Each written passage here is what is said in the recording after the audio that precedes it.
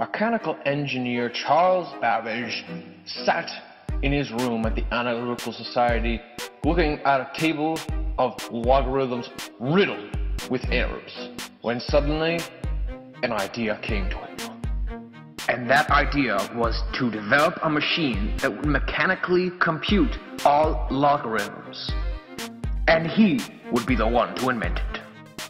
This machine became known as the difference engine. The difference engine looks similar to the objects shown in this picture.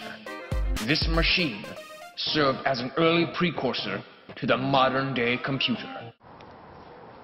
Just think of the possibilities.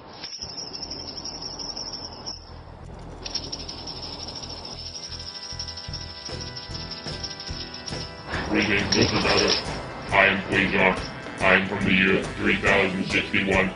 I have come here using the technological advancements we have made for your computer. Amazing! My designs worked? What advancements in life have there been because of my work? We have made countless.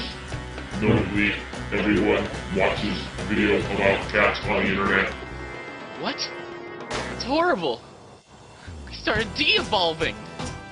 I can't make the computer now. I can't let that happen. I respect your opinions, Mr. Babbage. However, I cannot let the time stream be destroyed. Prepare for annihilation at the hand of my death ray.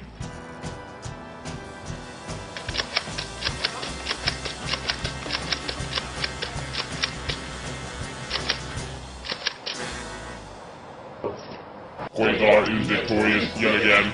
Earthlings, movie please forward. So remember this, my friends. When you think of Babbage, you think of cabbage, but you also should think of the man who made the first computer.